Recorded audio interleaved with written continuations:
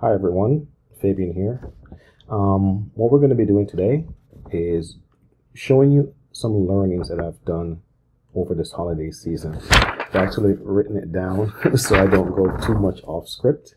But basically, I am spending some time learning about Llama 3.3 70B, and I am going to show you some examples of things that I thought I knew that I didn't, things that I found out along the way, and share that with you as a belated Christmas holiday gift so that you can have as well. All right, so first thing I'm going to do is show you what I'm working with. So Llama list, and as you can see here, we have the Llama 3.3 model downloaded locally.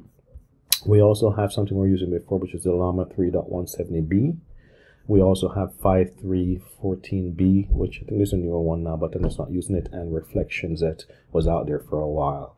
We should also note that this machine is a Apple MacBook Pro M3 Max with 128 gigabytes of memory and 40 cores of GPU, so we can run these local models quite efficiently.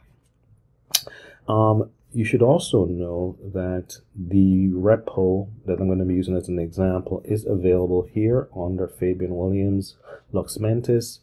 One example that I'm going to be showing you, the one with Llama 3, is under this guy here, under .NET POCs, and one with Microsoft Graph that I'm going to do is located here as well using the OpenAPI spec. The next thing to show you is that with this, we're going to be running this with a persona of Advanced, because what we're going to be doing is going to require permissions.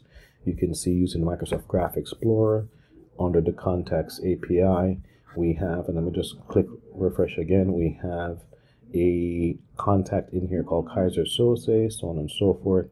So that's available for you there. All right, so the first example that we're going to do, and what we're going to be aiming here to prove or to demonstrate is that one, not all models are equal in terms of what they say, and also that Llama 3.370B is definitely faster and provides a better responses than previous models. They actually say that it's much better than the Llama 3.1 405B, which is 405 billion parameters. So quite well. So I'm going to do a couple different examples. One is showing you 3.3, which is what's there right now. And actually, I'm going to show you the one with Microsoft Graph first, because that'll make more sense. So what we're going to do is we're going to use the Microsoft Graph as an endpoint in order to get information about that contact. And we're going to use just natural language to reason over the OpenAPI spec, which will make the call for you based on the logged on user. We're going to try and do this with the local model first. As you can see here, we're going to try the 3.3 latest, and we're going to run that. And as it goes, I'll just talk through it. So let's actually do clear here. Make sure we've saved this, save all, and we're going to do a .NET run. As I said, this is going to require login, so we're going to be using device code auth. So Control C, and we're going to go over here to ADAL, and we're going to go to here, device code auth, Control V, click next. Oh, not back. Click next, click here, sign in, say yes, and now that we're signed in, this will run this prompt, which is what you see here, and we're gonna see what comes back. Now this is trying to run it with the local model. You can see the GPUs are spinning up, and it's going to come back with a result. I've already done this before, so it's not what we're going to expect to see. And you can see the length of time it's taken. I'm actually going to not edit this time, so you can actually see that the model is churning away here locally. You can see it's spinning up on those GPUs, and it'll come back and give us pardon me, some kind of nondescript answer.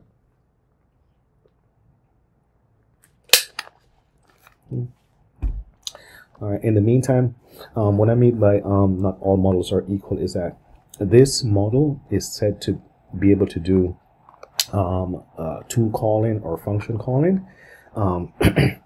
And I thought it didn't, first of all, because it didn't give me the proper response back as I would expect it to. And in doing some research earlier, they said that maybe the reason is because it doesn't support function calling. But had I done my own research, I would have seen that it should. But I did afterwards and realized that it does do function calling, which is why another demo I'm going to show you is actually it doing function calling and working, whereas this one is not. I can hear the fan spinning up now. I expect to get back an answer soon.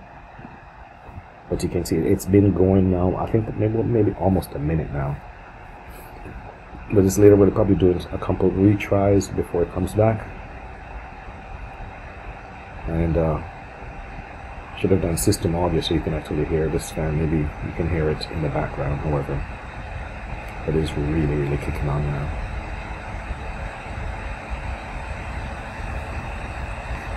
But nothing's coming back yet. For quite some time. Maybe I'll speed this up during the there it is actually. So what it did, as you can see here, it comes back and it says, you know, the provided text is a JSON object, and what it's doing is trying to interpret what it should have done, which is really great in and of itself. It understood that it should go get the context API. It understood that it should create this, but it's giving me the information that I should use in order to do the call myself. What I'm going to do now, actually, this demonstrates the fact that the 3.3 actually is pretty powerful, right? But the fact that it knows how to do that is really good. Let's come here and comment this out and do it with the 3.1. I'll save this and run it again. And because, you know, we're trying to show that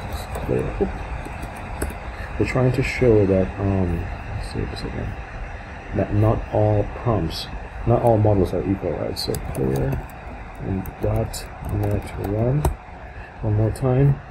I'm gonna need to do this again. Control C. Come over here. I think it's helpful that we actually see this. You're not just taking my word for it. Alright, logged in again.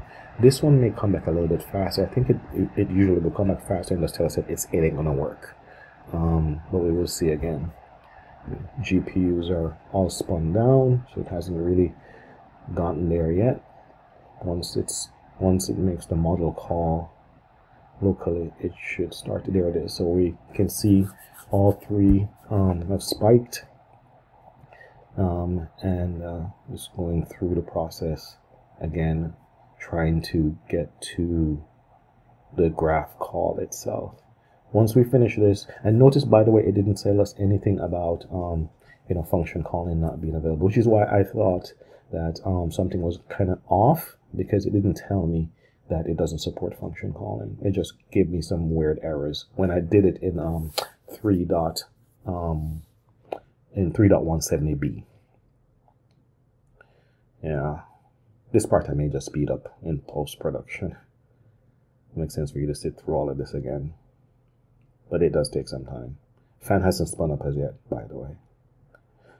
But the next example, I'm actually going to do it with the phi, and I can do it quickly with the reflections as well. And you'll notice that that one actually does tell you that function is not supported, which is what I would have expected to see. All right, still going.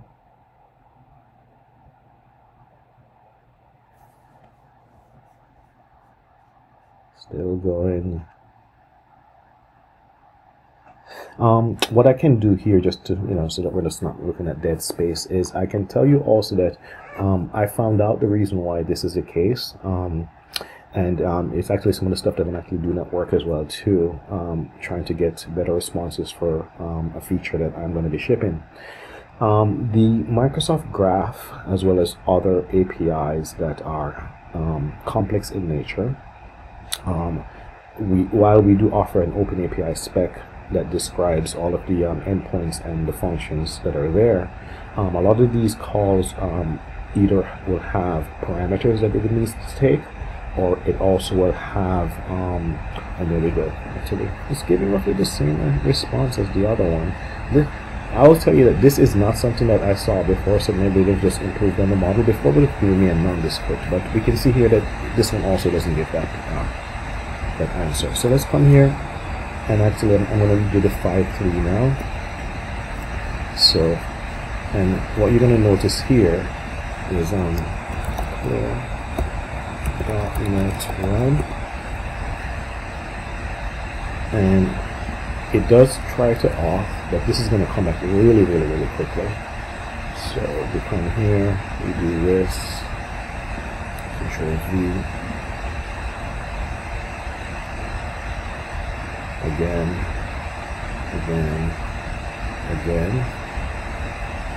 and we can see here it says fail. 5.3.14b does not support tools.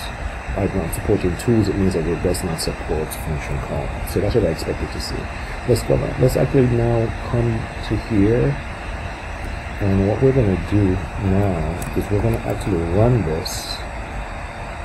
We come here.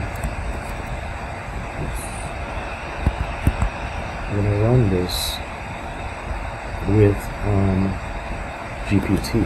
So we're going to use GPT 4.0 now, roughly the same thing.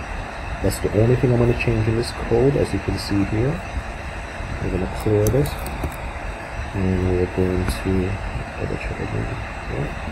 .NET 1, and same thing again. Control C, and come here and device code auth. Control V.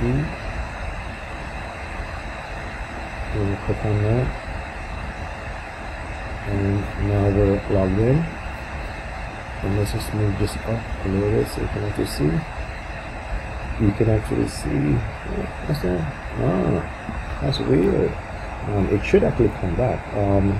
Let's do that one more time. It's actually pretty sawed up because these things are not non-deterministic. So I've seen it work before, but now this time it actually came back and said something about, oh, you know what? Maybe it's because of my prompt. I think I was fiddling with the prompt, but let's see what happens this time. Okay. There it is. Okay. So you noticed before it told us, who do you want? But this time actually by asking us again, it comes back with Kaiser Sosa, and notice it has an email address, and if you just to double check the work, if we come here on the Graph Explorer, we see that it is the same email address here. So we know that this actually came from Microsoft Graph. So you notice how fast that one came back using GPT 4.0, again, as opposed to using a model. The only thing that we changed is the model, and this model does support function calling. So why show you all of that, right? If I come here and minimize this and actually take a look at this one, here is an example that's calling the weather API. So we have this basically here that's actually I'm going to call out to the weather API. It's another API. It does do function calling, but everything here is actually inside the query string as query parameters. So it's an easy API to understand. And we have another plugin here as well, just for the local time. So when we get the weather, it understands it's the weather for today. So we have two functions here, and we're also doing something that's called auto invoke function calling. So basically, the tool itself is going to that's just streaming. The tool itself is going to decide what function to call based on the prompt that is being sent, and there it is right here, auto invoke kernel functions, which is a tool called behavior, and the temperature is 0, meaning that just give me back the answer, don't become creative.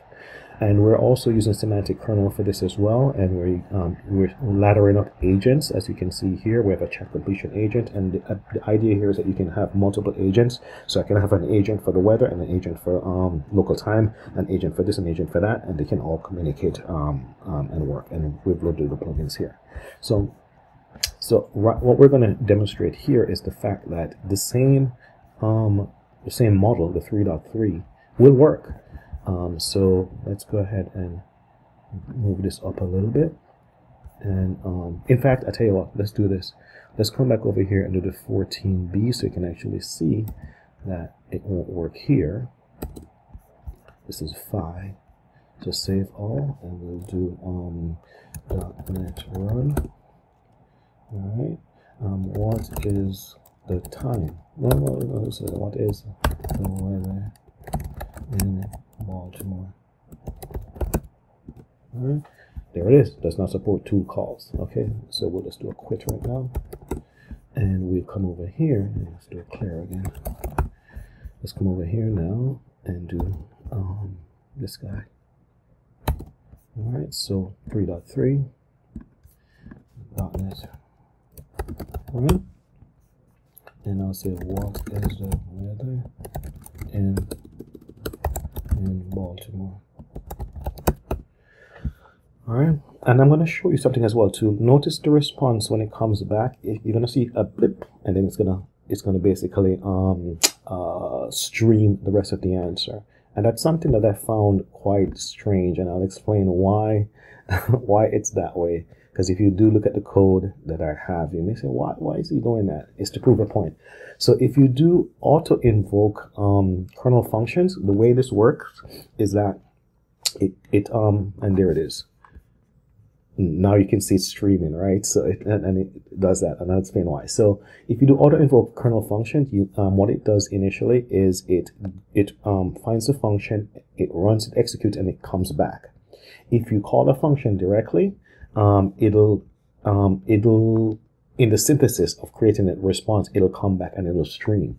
So even though I have invoke prompt streaming async for the kernel to reply, to return information coming back, it doesn't do it. So what I've actually done creatively is to return everything, and then I have a second call for the streaming that, as you can see, invoke prompt async, invoke prompt streaming async. So one does the call and one comes back with the other one. So that I wanted to see the streaming work, and I couldn't figure out why it wasn't working. And that's the reason why. So it blips for everything, then boop, boop, boop, boop, boop, just to show that reason. And I found out that's the reason why, because Semantic Kernel, when it does auto invoke kernel functions, it returns everything as one. It doesn't stream the information coming back. If you wanted to have streaming, you have to call the function directly, but that would go against what I'm trying to do, which is have it decide which function to call. Because if I come here and say, what is the time? Again, the prompt is determining which function to call. So in this instance, it should just come back. And you see, it takes the time. There it is. December 26, 11:20, and you can see up here it's 11:20, and it comes back. What would you like to discuss afterwards? Streaming. So nothing. So today, what you've learned is that not all function calling is equal. Function calling is working here in this 3.370b, but only on APIs that are not as complex as something like the Microsoft Graph API that takes in nested properties, has query parameters, does filter. And what you should understand as well too is that we're not coding this. What we're doing here is, especially for the graph one, what we're doing is we're using an OpenAPI specification in order to decide what to call. So it's literally figuring out which APIs to call and how to structure it. So we're not hard coding anything here. So that's the reason why the LLM is trying to figure it out and may meet into errors, because we're just telling it, hey, here's the API structure, go figure it out. So that's it for today. Happy holidays. Hopefully you don't go through the same length of time that it took me to figure this out.